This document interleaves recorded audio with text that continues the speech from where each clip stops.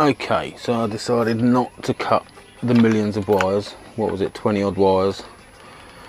All I've done is I've looped it back, taped it up and put some of the original wiring's hard plastic coating on it. Now it's in place. This is loosely bolted on, that'll be tightened up. All the wiring's loosely in place and away from the rectifier. That's what I didn't want it touching, the rectifier. So everything's been kept away from that, so hopefully it won't cook. And then all the rest of the wiring I was going to solder, because I've got obviously an indicator there and an indicator there, so those two could be soldered together, as could 1, 2, 3 earths. Yeah, 3 earths could be soldered together and then wired into the wiring harness. But if any of these were to fail, I would end up stripping the whole lot down again. So what I decided to go with is, I don't know, a bit cheeky, but connector blocks. I'll possibly put some sort of bracket between the two light bolts and then dress that in a bit better. It all wants covering and everything, it all wants taping up, but it creates quite a nice package. There's still plenty of room around the regulator rectifier. I'm a little bit concerned it might get too hot, but as I say, on my 600 the battery setup was a bit different. It went down underneath this bracket here. Well, it was the tank bracket, the back hinge for the tank, and the battery went down at that angle, and I put it on underneath the tank bracket, and it was about this far away from the battery, and I had no adverse effects with the battery, but it did have a lot more air coming through here and hitting it. So yeah, something to watch out for. Anyway, yes, the wiring's done. As I say, I've doubled it up, bent it back on itself, taped it all up, and nothing's exposed. I've still got this plug, which I don't know what it is, and there should be a dealer plug somewhere in there. Anyway, it's in there. So yes, this still wants, this nest at the back wants tidying up, but I want to do the cowl first and see where I get to that. So that is the wiring sort of sorted. Let's just put that on.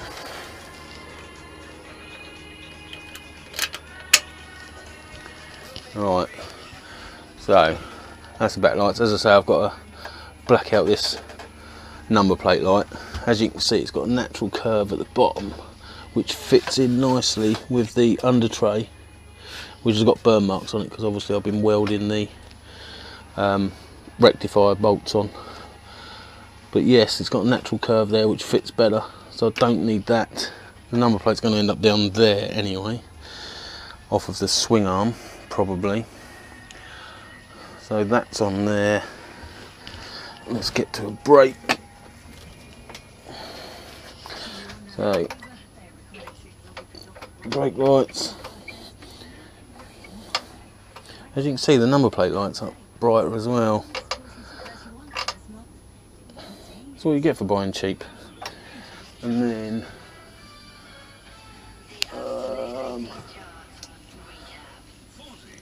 indicators. There you go. Should be more than visible from the side now. It's all very good. And the LEDs don't flash when the red LEDs don't flash when the indicator's on. And you can still quite clearly see the indicator going with the brake light on. I did buy some of them strip lights for the 600, and when you was braking and indicating you could hardly see the indicator, so this is definitely an upgrade. So yes, wiring's done, slight tidy up and that's it. So that's all done. Now I need to get on with the cowl, the back cowl. I was looking at a sort of a rounded cowl, but I think it's too wide to achieve that. That would have to be domed here and come back, funnel back, similar to the original cowling, the way it shapes back in. But because of the width for this at the back, this whole subframe doesn't come in much at the back because I needed the room to get everything in. So I'm going for more of a up and straight down with filled inside, so it will be quite square.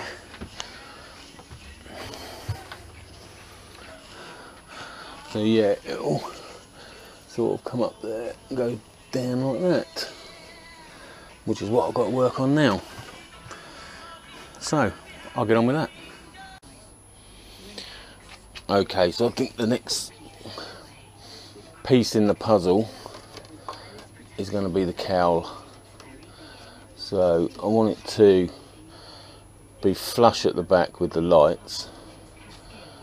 I don't mind these sticking out a little bit, but not massively. So it wants to come about there. I think this wants to be a bit straighter. So somewhere there. This will possibly come up a bit straighter. Put a bit of foam across that or something, because if I leave it just as a painted surface, the paint's going to peel off with my arse rubbing against it anyway. So probably a little bit of 10mm foam or something across there. When I get the upholsters to do the seat, I'll probably get them to do that. But something like that, these edges, this end will be rolled in, so it's got a smooth transition from the top to the side, something like that, and then that will be the return. And I think what I'll do is feed this end underneath the seat a little bit and do what they're called, rivet nuts either side to hold this end down. Not sure about this end, because this will come over and it will be a return on it to go over the top of the light anyway. So I might, with that flat bit, put a bracket on the inside to do rivet nuts on the inside to hold that down. It's just how accessible it is to do stuff like that. Or I might get away with one on the back plate, which would go in behind the light. Yeah, that might be the easiest. Anyway, something like that, just a tiny little cowl just to tidy up that back end and to stop me sliding off the seat. So I've chosen a steel. This is 1.2mm thick, so to give it a good bit of rigidity, that'd be strong enough. First of all, I've got to cut the metal to that size and then start shaping it.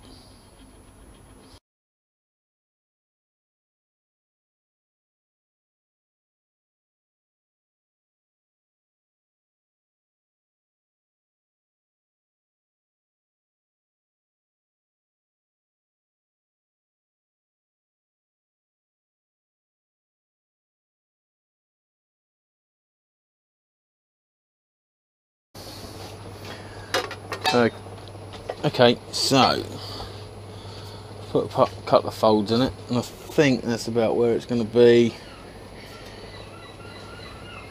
So it's only going to be a small cowl. This lot here will be folded under or cut off. Sorry.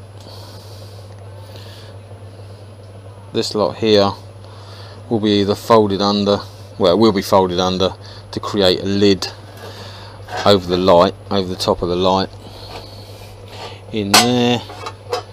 And then these bits here, I was just going to put a pattern in there to give it some sort of life. And on the old English wheel, I've got this, which makes that groove. It's not going to be easy to follow, because that needs to be up that way. So all my measurements were a waste of time. Because I've got to do them on this bloody side. You fool! Right, let's do all the measurements again. Okay, using one of the shaped rollers, this is the last of the 3 feature whatever lines.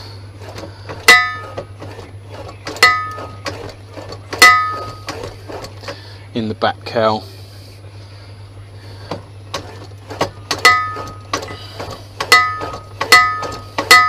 There we go, should do. So because the ridge is at the top and the valley is in the bottom, obviously, is it obvious? The item that I'm doing needs to be upside down, so when it's right way up, you end up with these things, these ridges, just to add. Doesn't help with all the black marker all over it. Just to add a feature on the back end, just so it's not plain flat metal. Yeah, I thought I'd just do these ridges. So there you go, there's 3 of them.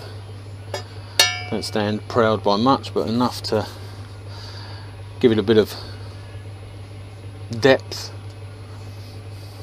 So now I've got to fold it across here, and I've got to do quite a very tight return on that, and it wants to come back pretty much to here, and it needs to be very tight on there. I just want the tiniest of lips going around there, because it is the return on the bike.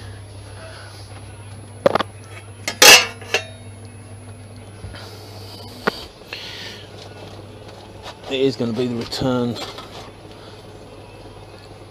back across here that will create the lid over the top of the lights there, and then this will be shaped in, this edge will be shaped in, and then a side panel put either side to box it all in. And then this front edge here will be rivet nuts and bolted down, so when you take the seat out of the way you can undo that. And I'm not sure about the back. I'll do something with the back, but I'm not sure what it's going to be just yet.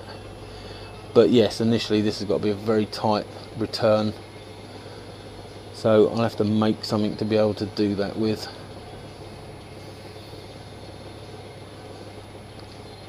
Comes as something when you got to fabricate your own jigs to fabricate your own fabrication. God blimey, is there no one out there that can fabricate fabrications for fabricated people? Or was that all just made up? That was a complete fabrication. Anyway, let's find something to fold something with. That's about right.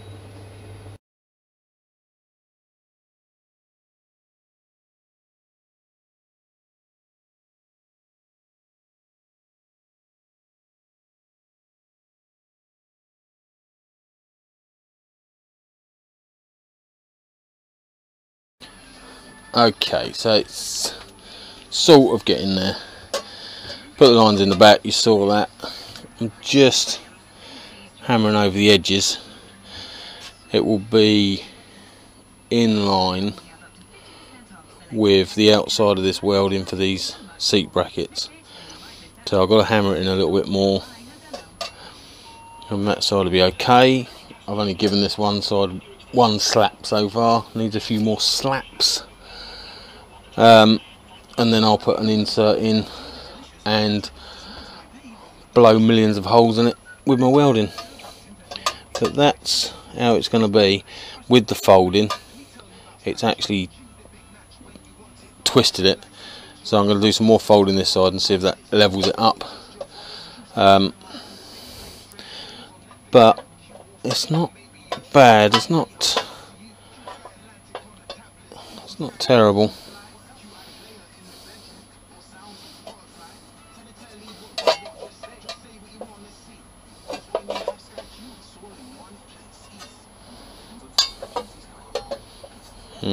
something like that. But yeah, as I say, I'll hammer off the other side and then just hides the lights. I'll make the transition a bit better between the cowl and the frame, but at first I've got to knock this in so that's ready for the infill. This is probably what's making it rock. This front corner here wants a bit of a chop, I think. I don't know whether it's a lamb chop or a pork chop. Probably a pork chop, really. Yeah. Perhaps cut a bit of that off.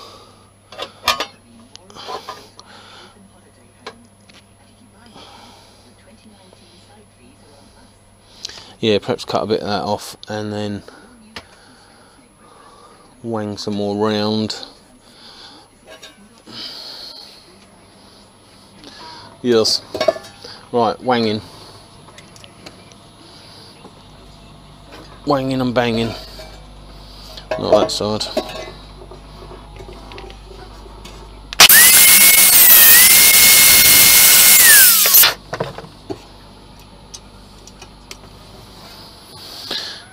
See if that gives it a bit more balance. Oh yeah. Heard that.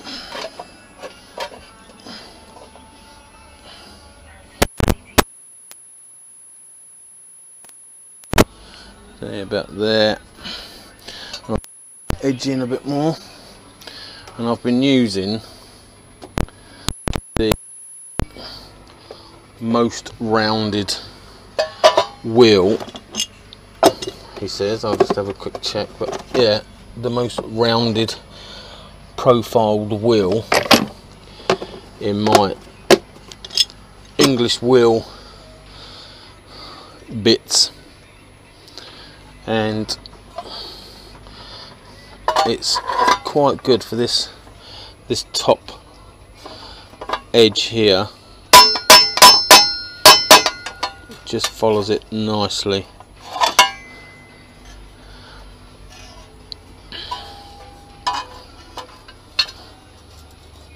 The problem I have is this inner piece here won't allow me to get close enough to give it a proper hammering. Not on these first bits.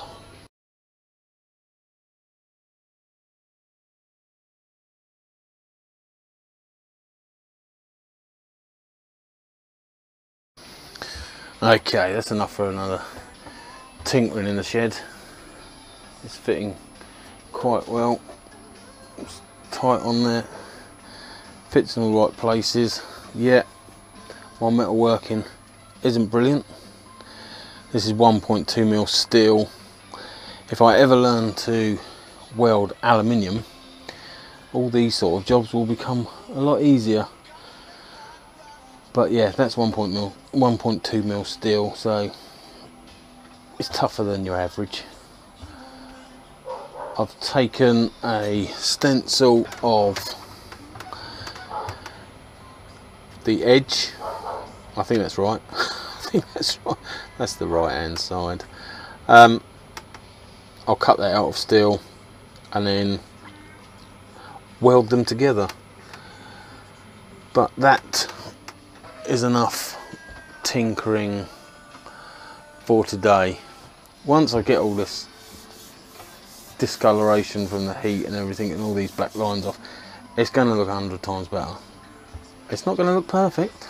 It ain't never going to look perfect, but it's going to look a lot better. But there you go,